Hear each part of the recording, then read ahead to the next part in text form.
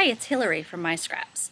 This week's vlog mom prompt comes from Alyssa over at Clever Compass, and Alyssa wanted to know how we met our husbands. So I really wanted to go to the exact location where I met my husband today, but the kids are home for Yom Kippur, so I just couldn't pull it off. In January of 1991, I met my husband in the Philadelphia Art Museum parking lot. Seriously, we met in a parking lot.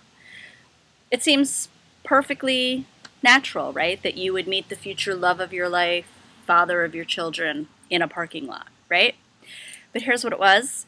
We were both going on a ski trip that a mutual friend had organized.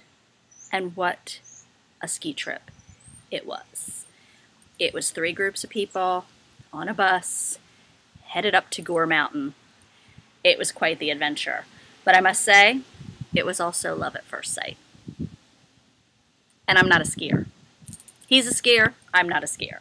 I was more of a lodge bunny with my hot toddy and my cute ski clothes, you know. Anyway, it was a great weekend and I got a husband out of it. So, how about you? How did you meet your spouse or significant other or a partner